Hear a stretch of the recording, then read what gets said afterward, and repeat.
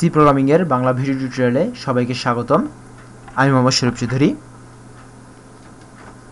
আজকে পর্বে আমি প্রোগ্রামিং কন্টেস্টের জন্য অ্যাডভান্স লুপ নিয়ে আলোচনা করব।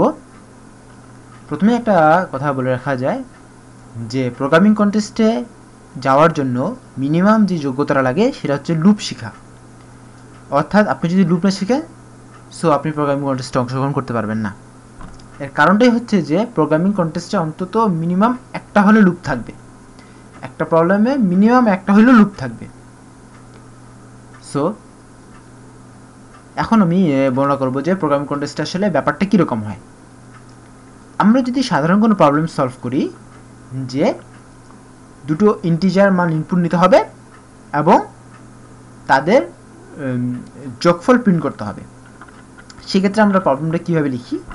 দুটো ইন্টিজার মানের জন্য ইন্টিজার a, b নেই এবং এদের সামের জন্য একটা ভেরিয়েবল সাম নিলাম। এরপর কি করি? আমরা স্ক্যান করি %d, কমা %b। এই দুটো হচ্ছে স্ক্যান করে মান ইনপুট নেওয়ার জন্য, এবং তারপর আমরা লিখি সাম equal to a plus b printf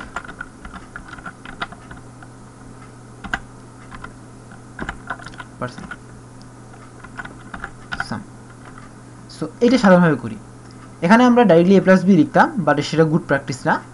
ভেরিয়েবলের মধ্যে এভাবে রেখে ইউজ করাটা একটু কোড বড় হলেও এখানে সুবিধা হয়। আসলে মূল ব্যাপারটা হচ্ছে যে আমি বুঝতে সুবিধা হয় যে কোন লাইনে প্রবলেম যদি হয় সেখানে। সো যাই হোক, সেটা কোনো ফ্যাক্টর না। আমরা আসি যে এটার মাধ্যমে কি হলো, আমরা দুটো সংখ্যা ইনপুট নেব এবং সেটার মান মানে যোগফল প্রিন্ট করে দেখাবো। প্রোগ্রামটা যদি আমরা রান করি,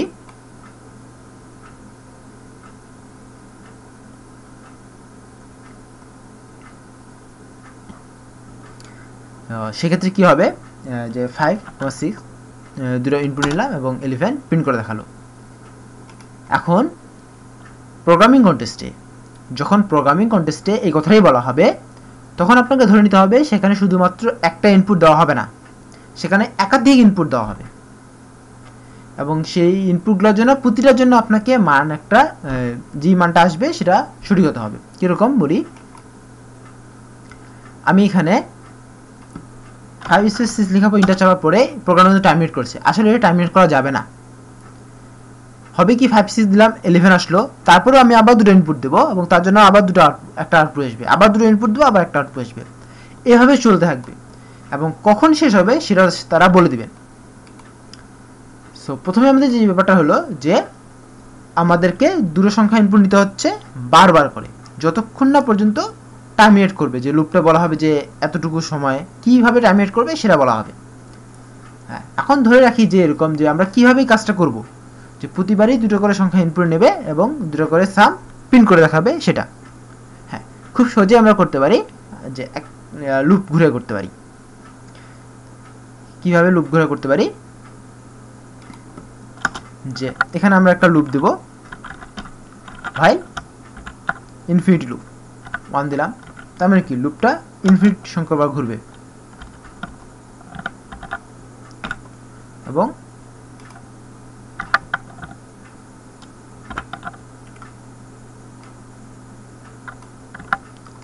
এর মানে কি এই লুপটা ঘুরবে ইনফিনিট সংখ্যাবার এবং প্রতিবারই কি করবে, দুটো করে সংখ্যা নিবে এবং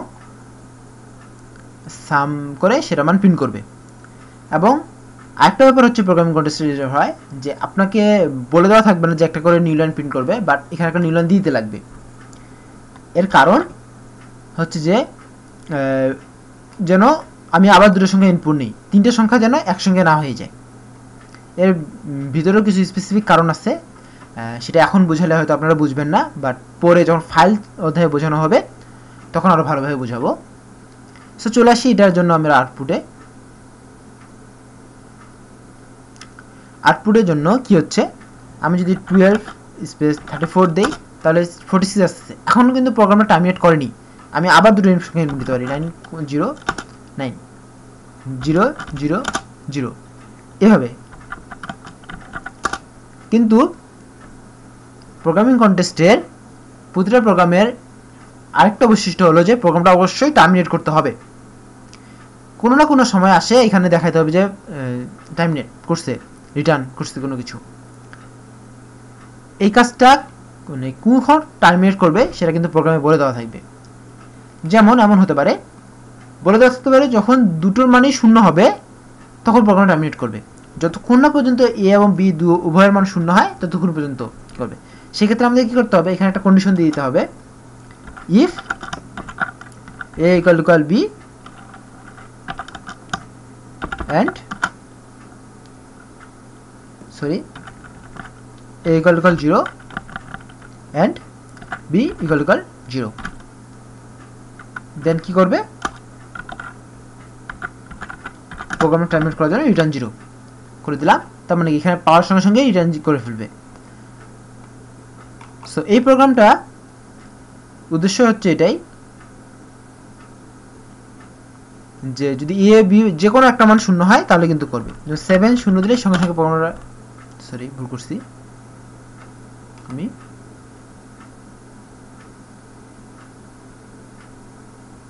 এটা মানে হচ্ছে এ বি দুটোর মানই যখন 0 হবে তখন প্রোগ্রামটা টার্মিনেট করবে। সেক্ষেত্রে আমি প্রথমে 1 2 ইনপুট যদি নেই তাহলে 3 প্রিন্ট করবে, 2 3 ইনপুট নিলে 5 প্রিন্ট করবে, 2 0 ইনপুট নিলে 2 প্রিন্ট করবে। যখন 0 0 ইনপুট দেবো তখন প্রোগ্রামটা দেখাচ্ছে টার্মিনেট করেছে। এখানে কিন্তু দেখা যাচ্ছে যে প্রোগ্রামটা টার্মিনেট করেছে, প্রসেস রিটার্ন 0। তার মানে কি এই প্রোগ্রামটা সাকসেসফুল হয়েছে। যদি এই টার্মিনেট না করে তাহলে টাইম লিমিট এক্সিট নামে একটা এরর আছে, সেটা খেতে লাগবে। যাই হোক, আমরা সাধারণভাবে এতটুকু বুঝলাম যে কিভাবে আমরা ম্যানিপুলেট করব লুপটাকে। এখানে আরেকটু বেশি অ্যাডভান্স পর্যায়ে চলে আসি। আমরা এই স্ক্যানএফ যেটা নিয়েছি সেটাকে যদি ফাইলের মধ্যে দিয়ে দেই তাহলে কিন্তু একই কাজ করবে, ফাইলের মধ্যে দিয়ে দিলেও একই কাজ করবে। এক্ষেত্রে যদি আমরা 1 2 স্পেস 2 তারপর 0 স্পেস 0 দিই তাহলে প্রোগ্রামটা টার্মিনেট করতেছে, এক কাজ করবে। কারণ কি এখানে দুটো সংখ্যা ইনপুট নেওয়া হচ্ছে, এর মানে স্ক্যানএফ এর মান 2, এটা সবসময় 2 থাকতেছে এবং সবসময়ের জন্য এটা সত্য হচ্ছে। সো এখন যদি বলে দেওয়া আরও কিছু ব্যাপার আছে, যে কীরকম ব্যাপার, যদি বলে দেওয়া না থাকে কতক্ষণ পর্যন্ত ইনপুট করবে তাহলে আপনাদেরকে ধরে নিতে হবে সেটা ইন্ডো ফাইল পর্যন্ত ইনপুট করবে নেবে। ইন্ডো ফাইল জিনিসটা কি সেটা আপাতত এতটুকু বলে রাখি যে ফাইলের শেষ বোঝায়, যে আমি ইনপুট নিতে নিতে নিতে নিতে নিতে ফাইলের একসময় শেষ হয়ে গেছে। তখন তার আগে একটা বিষয় জানা রাখা উচিত যে আমরা এইভাবে যে ইনপুট দেই প্রোগ্রামিং কন্টেক্সটে কিন্তু সেভাবে ইনপুট দেওয়া হয় না। প্রোগ্রামিং কন্টেক্সটে ইনপুট দেওয়া হয় একটা ফাইলের মধ্যে ইনপুট রাখা হয় এবং সেই ইনপুটগুলো জেনারেট করে যে আপনার কোডে যে আউটপুটটা হবে সেটা আরেকটা ফাইলে চলে আসে। সো তারপর মিলায় দেখা হয় যে আপনার প্রতিটা ইনপুটের জন্য প্রতিটা আউটপুট ঠিক আছে কিনা।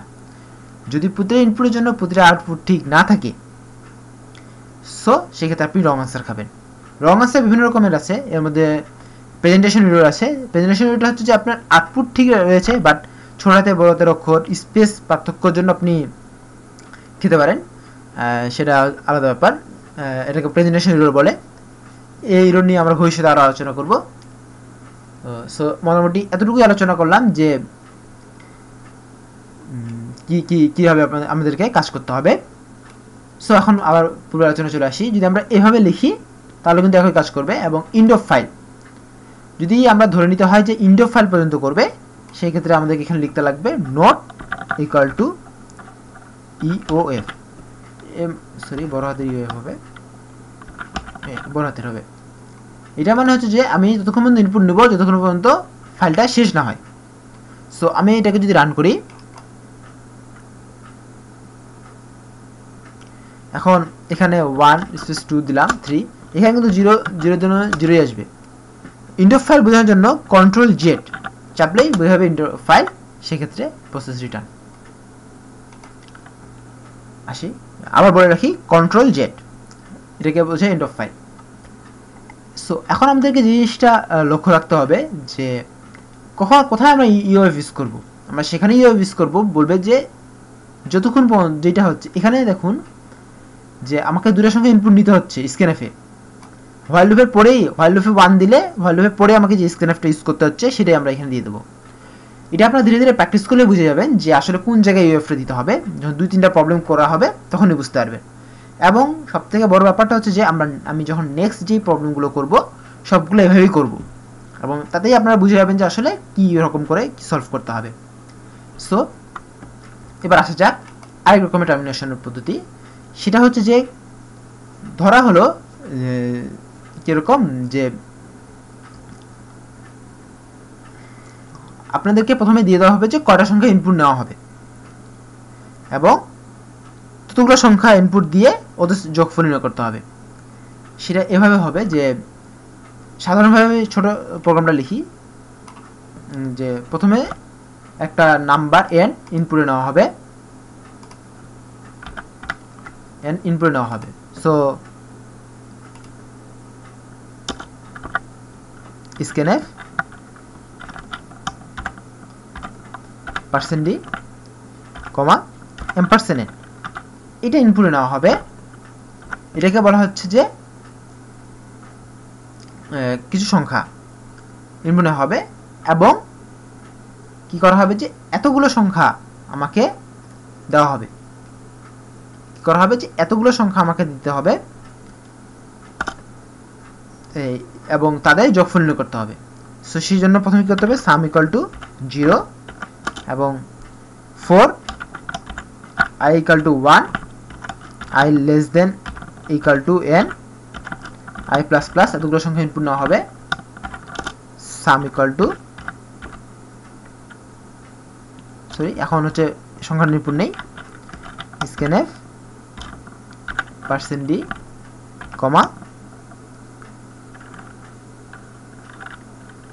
m%a, sum equal to sum plus a।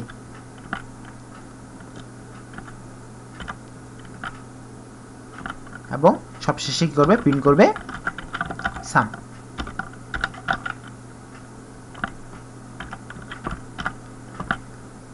এটা কি হচ্ছে, আমি যতগুলো সংখ্যা ইনপুট নেব এবং সেগুলো সংখ্যার যোগফল সে জেনারেট করে দেখাবে এই প্রোগ্রামটা। কিরকম, সরি এখানে আই নিয়েছি, এটা আমাদের দেখে ডিক্লেয়ার করতে লাগবে।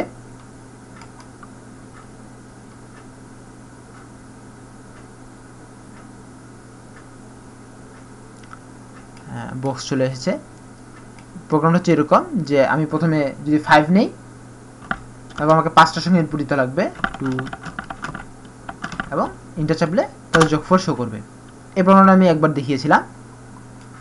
প্রোগ্রামিং পয়েন্টসে যেটা আসবে যে এখন কথা হচ্ছে যে আমি যদি বলে যে এটা ইন্ডো ফাইল পর্যন্ত, সেক্ষেত্রে কি করব, সেক্ষেত্রে মূল যে ব্যাপারটা লাগবে যে এখানে এই যেটা আমি ইউজ করেছি স্ক্যানএফ, এই স্ক্যানএফটা হবে ইন্ডো ফাইলের মধ্যে। সো এটা লিখতে হবে file scanf C not equal to eof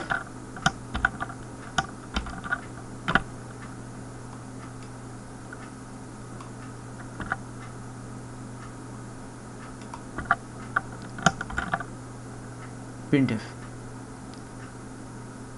এবং এখানে একটা নিউ লাইন প্রিন্ট করতে লাগবে। সো এবার আমি যদি রান করি,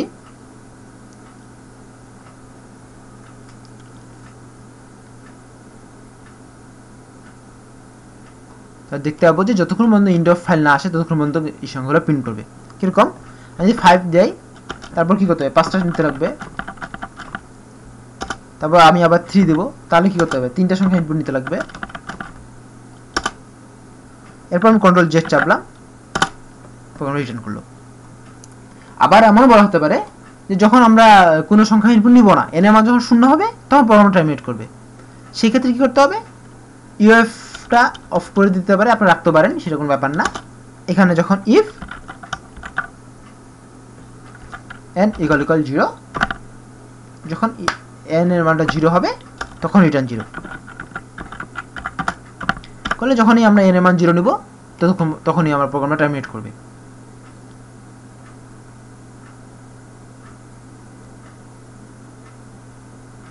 কিরকম, যে যখনই যদি 2 দেই, তারপর 1:2 3 প্রিন্ট করতেছে। তারপরে যখন আমরা যে 3 প্রিন্ট করলো, এবার মান কি 0, কোনো সংখ্যা ইনপুট নিব না, এটা চাপার সঙ্গে সঙ্গে প্রোগ্রাম রিটার্ন করবে। আবার একটা পদ্ধতি হতে পারে, সেটা হচ্ছে টেস্ট কেস পদ্ধতি। যেমন আমি 5 বার নিব, টেস্ট কেস পদ্ধতি, যে আমি 5 বার এই কাজটা করব, বলে দেওয়া থাকবে যে 5টা টেস্ট কেস হবে, 5 বার টেস্ট কেস, এবং 5 বারে প্রতিবারই আমরা একটা সংখ্যা ইনপুট নিব এবং ততগুলো সংখ্যার যোগফল নির্ণয় করব। এই কাজটা যদি করতে হয়, সেক্ষেত্রে আমাদেরকে এই কন্ডিশনটা খাটতেছে না। সেক্ষেত্রে আমাদেরকে কি করতে হবে, যে টেস্ট কেসের জন্য আবার একটা ভেরিয়েবল নিতে লাগবে, সেটা বড় হতে টি নেওয়া বেটার। আমি এক ট্যাব দিব, ট্যাব দেওয়ার পরে এই মানটা আমাদেরকে স্ক্যান করে নিতে লাগবে, %d, %t। সো এবং এরপরে আমরা একটা হোয়াইল লুপ চালাবো।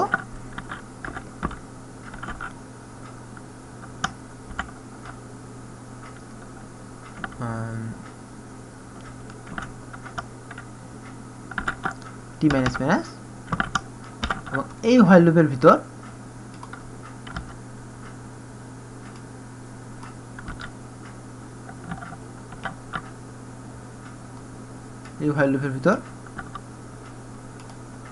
সমস্ত এটা লুপটা থাকবে। এই হোয়াইল লুপের ভিতর সমস্ত লুপটা থাকবে, কারণ কি, যতক্ষণ পর্যন্ত t মাইনাস মাইনাস। এবার আমি প্রোগ্রামটাকে রান করব।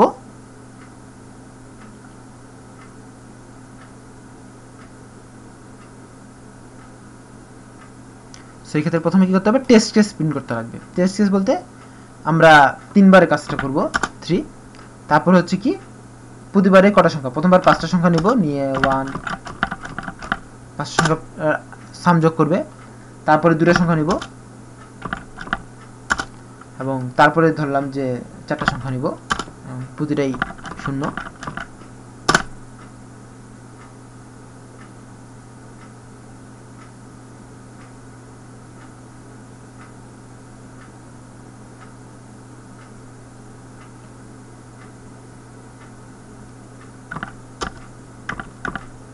সরি, কোথাও ভুল হয়েছে, সেটা লক্ষ্য করি।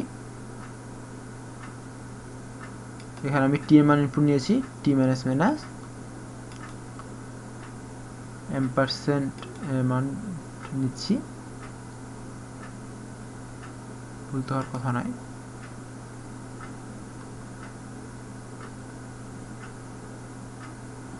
while t minus minus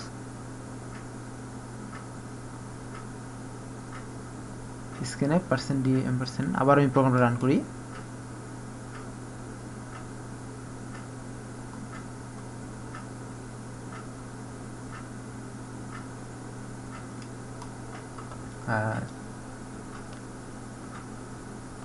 zero দেই, সরি, ঠিক আছে। এখন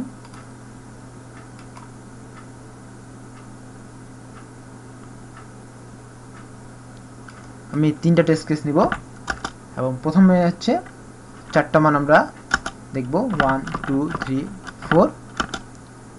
তারপরে দেখব 3টা মান, 1 2 3।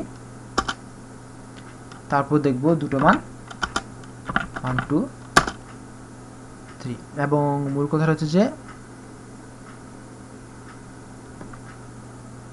এখানে তারপরেও প্রবলেম করতেছে।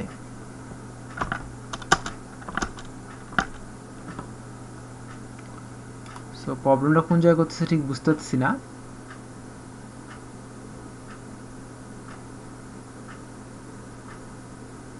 এবি, আমরা প্রোগ্রামটা একটু ভালোভাবে দেখি। Scanf %d %t, t minus minus, while scanf %d back new line.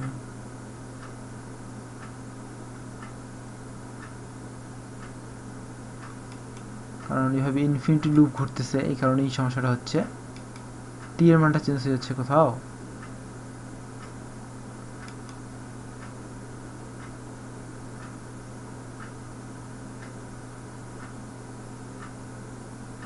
Sorry, আমরা যে ভুল কাজটা করেছি সেটা হচ্ছে যে আমি এই লুপটাও কন্টিনিউ করেছি। এই লুপটা তো ইনফিনিটি সংখ্যা ঘোরার জন্যই। সো এইখানে টি মাইনাস মাইনাস হবে না। হ্যাঁ, দেখুন কত বড় একটা ভুল হয়ে গেছে। আমরা টি মাইনাস মাইনাসটা হবে এই জায়গাতে, এবং এই স্ক্যানএফটা হবে আমরা ইনফিনিটি লুপের ভিতরে এখানেই, কারণ এই লুপটা তো ইনফিনিটি বার ঘুরবে, এখানে হবে টি মাইনাস মাইনাস, কারণ এই লুপটাই ঘুরবে ইনফিনিটি বার, যে যদি স্ক্যানএফটা দিয়ে দিই। সো সেই ক্ষেত্রে আমাদের এই প্রবলেমটা হয়েছে, সরি, অনেক বড় একটা প্রবলেম। এই প্রবলেমটা আমি এবার রান করব। আসলে প্রোগ্রাম করতে করতে একটু মাঝে মাঝেই এরকম অনেক ভুল হয়ে যায়। সো ভুল সবারই হয়, এটাতে ঘাবড়ানোর কিছু নেই। প্রথমে আমরা দিব টেস্ট কেস, যে এবার দেব কনফিডেন্স পেয়ে গেছি, 4 দিচ্ছি। সো প্রথম হচ্ছে যে কটা সংখ্যা যোগফল করবো, 5টা সংখ্যা, 9 8, 5টা সংখ্যা দিয়ে দিয়েছি, ইন্টার 30। পরবর্তীতে নির্ণয় করবো আমরা 3টে সংখ্যা, যেটা হচ্ছে 5 2 3, এবং সবশেষে আবার 5টা সংখ্যা নেই, 5টা সংখ্যা নেই, 2 5 3 2 1, এবং লাস্ট যেহেতু 1 2 3টে হয়েছে, 4টা সংখ্যা আমাদেরকে ইনপুট নিতে হবে 4 বার। এবার নিচ্ছি দুটো, 1 স্পেস 2 অ্যান্ড 3, এই দুটোর পর 3 দিয়েও রিটার্ন করছে। এইখানে প্রথমে হচ্ছে টেস্ট কেস, এটা যে আমি 4 বারে একই কাজ করব। প্রতিবারে কি করব, একটা করে সংখ্যা ইনপুট নেব, এবং যে সংখ্যাটা ইনপুট নেব ততগুলো সংখ্যা আবার ইনপুট নিয়ে তাদের যোগফল নির্ণয় করব। ইয়েস, এটা হচ্ছে প্রোগ্রামের টার্মিনেট। এইভাবে বিভিন্নভাবে প্রোগ্রাম টার্মিনেট করা যায়। আমরা শিখলাম কীভাবে ইন্ড অফ ফাইল দিয়ে টার্মিনেট করতে হয়, কীভাবে নির্দিষ্ট সংখ্যক দিয়ে টার্মিনেট করতে হয়। হোয়াইল টি মাইনাস মাইনাস না দিয়ে এখানে ফর লুপ চালিয়ে দিতে পারে, কারণ যদি যখন টেস্ট কেসের দরকার হয়, প্রতিবার বলে দেয় যে টেস্ট কেস প্রিন্ট করতে হবে, যে প্রথম টেস্ট কেসের জন্য। সেই ক্ষেত্রে যেমন এখানে যদি বলা হয় যে টেস্ট কেস প্রিন্ট করতে হবে, তো সেক্ষেত্রে আমাদের এইভাবে লিখতে হতে পারে, কেস একটা স্পেস দিয়ে কলম একটা স্পেস দিয়ে লিখতে হতে পারে। তারপর কেসের পর এখানে একটা দিয়ে কেস নাম্বার, এখানে % ডি দিতে হবে সেক্ষেত্রে। তারপরে এখানে হচ্ছে টি কমন দিলে হচ্ছে টেস্ট কেসটা প্রিন্ট করতে হবে। সেক্ষেত্রে আমাদেরকে একটা এক্সট্রাভাবে ভেরিয়েবল নিতে লাগবে লুপের জন্য, যে নিচ্ছি, এবং এখানে একটা ফর লুপ চালাতে লাগবে, ফর জে ইকুয়াল টু 1, যে লেস দেন ইকুয়াল টু টি,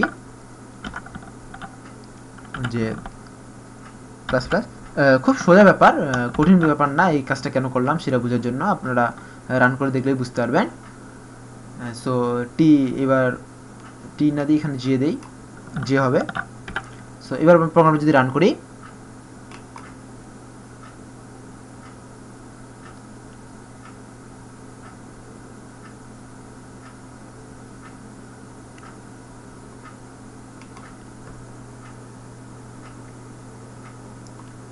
কোনো এরর থাকার কথা নয়।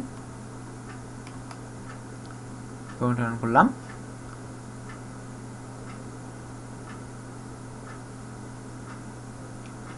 রান হয়েছে।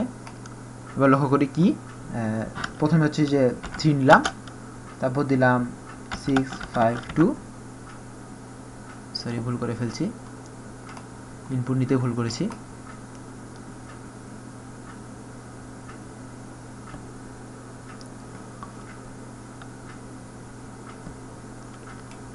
প্রথমে নিব যে 3, তারপর হচ্ছে টেস্ট কেস 4 নিচ্ছি, 2 5 6 3, কেস 1 প্রথম কেসের জন্য 16, তারপর 8 5, এইটার জন্য এবার দেখা যাচ্ছে এইটার জন্য আমাদের কি 8টা নিতে লাগবে, 5 2 3 6 1 2 3 4, মোট 8টা নিয়েছি।